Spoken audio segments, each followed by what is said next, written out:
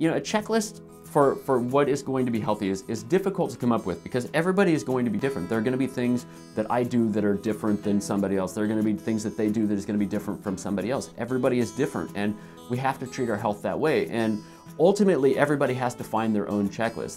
This is what works well for me. I do this and this and this and this. Now, in general, when we're talking about, we've got to get good quality nutrition. So making sure you wake up and you get some food in your system right away, very important.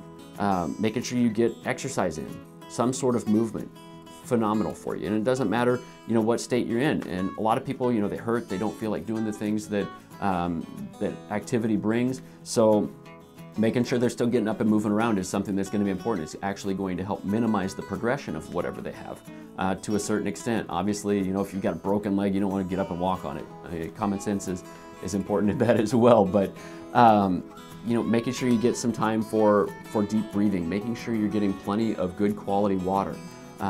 All of those things are going to be awesome, but you've also got to bring in the sleep routine. So, you know, a complete day is difficult. It's a little daunting when you look at it just on paper, but when you start setting routines around some of this stuff, it gets easier and easier. You know, you get up and you eat, you drink water, you take your supplements, you do whatever, and once you have that routine around it, it gets easier and easier. You know, they say that willpower is something that can fatigue.